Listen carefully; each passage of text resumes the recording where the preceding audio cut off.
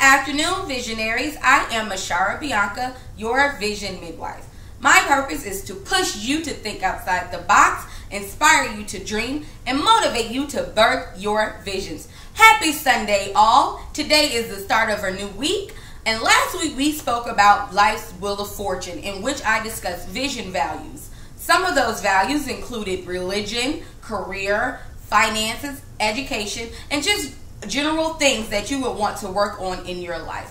This week we're going to talk about why it's important to have a vision. And it's really simple. You need to have a vision so you can have a plan for your life. Remember that in order to achieve it, you have to first see it. So that is what your vision is. Seeing what you want so that you can create a plan in your life to make it happen. Remember, you have the power to have the life that you desire. You are the one that's in control of your life and your destiny. And in order to have it, you have to first create a plan, because unfortunately, it's not just going to fall out of the sky. So I want you to ask yourself a couple of questions. Am I ready for a better life?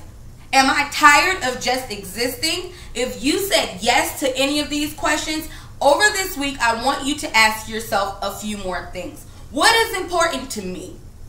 Where do I want to be in a year or even 5 years?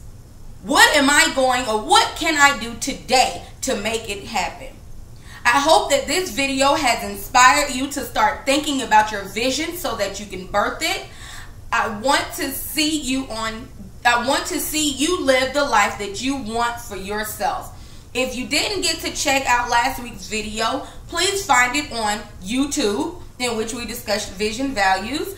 I am now available on Twitter, and I want you to follow me on Facebook so we can discuss what your visions are. Remember, if you can dream it, I can help you achieve it. I want to be your midwife. Have a great day.